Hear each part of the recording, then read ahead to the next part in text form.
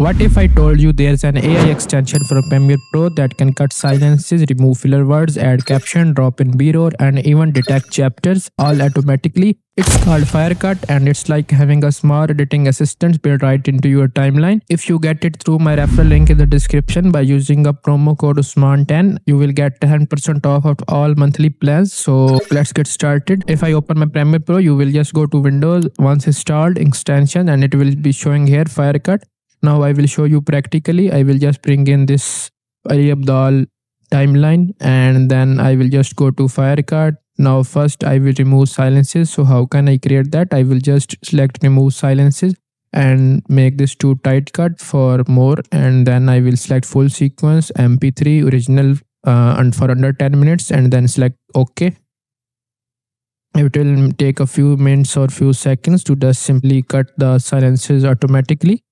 Like this. Now if we move forward, you can just simply go to add captions. You can just click add caption, then select language, then hit transcribe.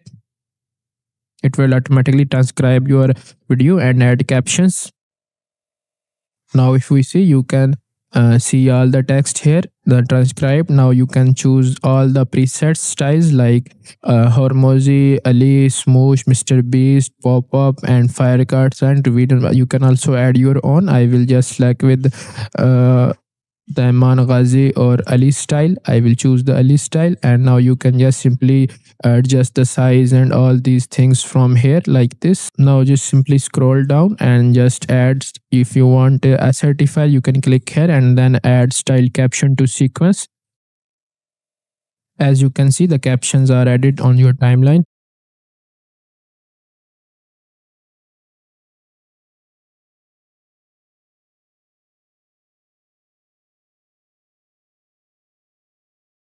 As you can see, I will just let it play and show you. To me, productivity is about using our time intentionally, effectively, and sustainably, like working towards the things that truly matter to us. And like this, now you can also again edit things you want from here.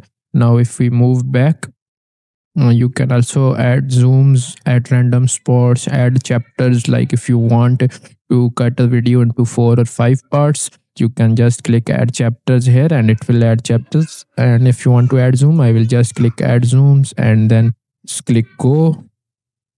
It will add zooms to random parts of the video which it will think it's important for us.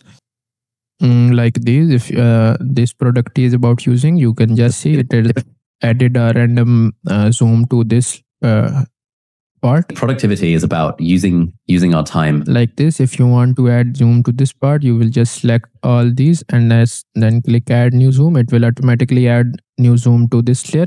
Now if we move forward, we have B-roll options. It will automatically find B-rolls from Storylabs, Pixel, Pixabay, and if you want to add personal footage, you can also use personal footage. Then you will select media type, image, video, or GIF, and then you will just select I will select long content, and I will just find B-roll. So it will work for a bit, and then simply just download B-rolls for me. As you can see, it has automatically add B-roll to my video. If you want to cut it, you can just simply cut it and place wherever you want. Now if we move forward, we also have other options like adding voiceover, finding music, and creating highlights and remove filler words. So I found this extension very useful for my workflow. So if you want, you can just simply use the link in the description and use my promo code to get 10% off every month. So if you found this tutorial helpful, make sure to like and subscribe, and I will see you in the next one. Until then, take care and bye.